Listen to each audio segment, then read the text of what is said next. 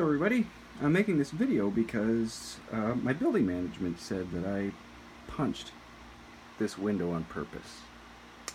So I'm here to make a video to show you how that is actually not possible. There are 3 pieces of evidence that contradict their claim. Claim number 1. There's no way I could actually get close to this window because of this shelf sticking out about a foot. And then from here there's another foot going to the window.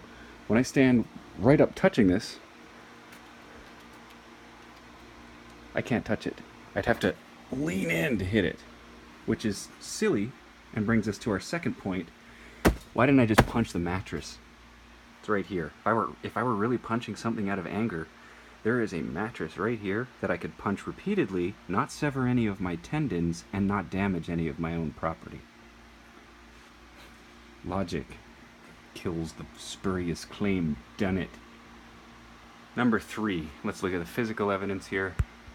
Had I punched this glass, I would have thought that we wouldn't get this nice gentle cracking, but would have busted out the pane, which is exactly what would have happened.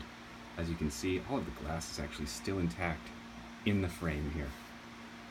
My claim is that I leaned in, pushed on this part with the back of my hand, and it kept slipping and slipping, and I pushed a little too hard, and pop! The glass popped, and I severed my tendon. So, this is how the physical geography in the room counteracts the claim that I punched this thing on purpose. Thank you for watching.